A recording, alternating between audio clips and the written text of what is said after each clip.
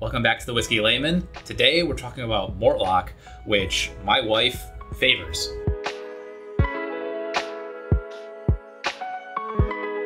Amanda, why do you like Mortlach?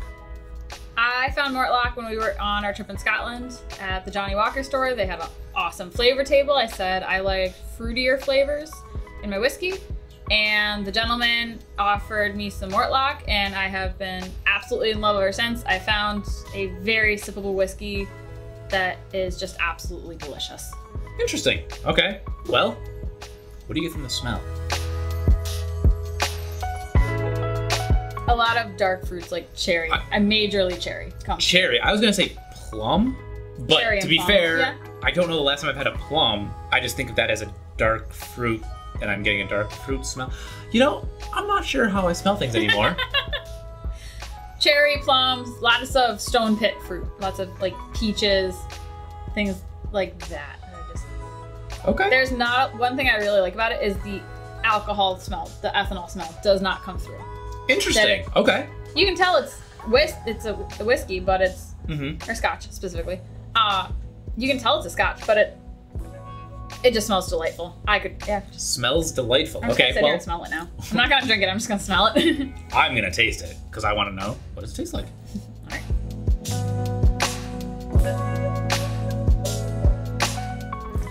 Yeah, that's good.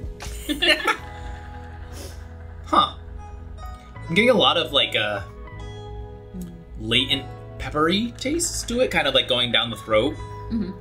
The initial flavor, I'm not positive what I'm getting. I could see some fruit flavor maybe.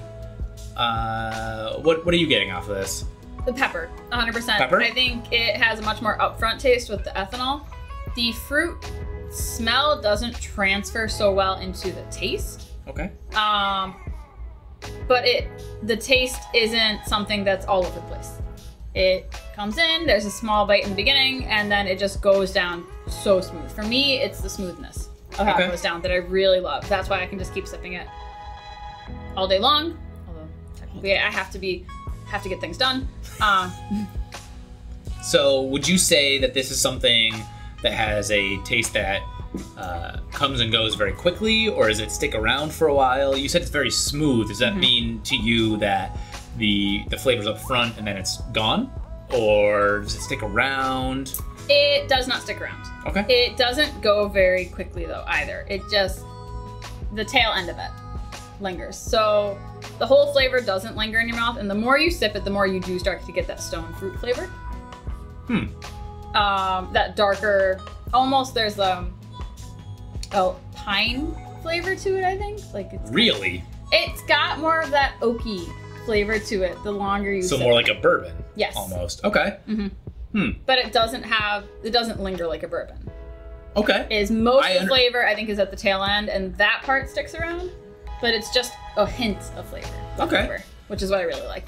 I would say that up front, I get a lot of various fruits. I couldn't like name one necessarily, and that the aftertaste is a bit like black pepper, but it does fade very, very quickly, and it doesn't really burn all that much. No, that's what I love about it. There's very, very little burn, if any. Yeah. If maybe just up front. The curious thing about Mortlach is just how different it is compared to other scotches that I know that I really, really enjoy. Also, the fact that I believe it says, distilled. 2.81 distilled. I don't really know what 2.81 distilled means. Scotches have to be distilled twice. And I believe this qualifies as a Scotch. It comes from Scotland. Yes. What is 2.81? I don't know. I don't know the exact science, but that's the fun part. My favorite part, honestly, is that it's called the Wee Witchie. They're Mortlach 12 year. Yeah, it's distilled exactly 2.81 times, which gives them... What does that mean? They go through the still just almost a third time. Hey, it's Matt from the future here. While editing this video, I thought I'd add a bit of information on what exactly Mortlach's 2.81 distillation process actually is. The Mortlach distillery has 6 stills, 3 wash stills and 3 spirit stills. For those of you unfamiliar with the technical details of distilling, Wash stills are the stills that are used first in the distillation process. They take the fermented mixture of grains, yeast, and water, known as the wash, and distill it to a product of around 20 to 25% alcohol, known as low wine. The low wine is then distilled a second time in a spirit still to get a spirit of around 60 to 70% alcohol. Mortlach's 6 stills are all very different shapes and sizes, however, which means they can't operate them all in 3 pairs of 2 like many other conventional distilleries would. Instead, they use a complex process wherein the first wash still and the first spirit still act as a pair, but the other 4 stills work together much more unconventionally. The low wines from their second and third wash stills get split. 80% goes into one spirit still, and the remaining 20% goes into the other, much smaller spirit still, known as the wee Witchie. The wee Witchie is run 3 times to produce the final spirit. The resulting spirits from all 3 separate spirit stills are then combined. The entire process is calculated, perhaps with a touch of humor, to be the equivalent of distilling the spirit 2.81 times. Alright. Putting that aside. Yes. Out of 10, what do you rate this? Ooh.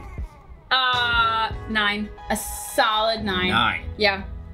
In your opinion, is there anything that qualifies as a 10?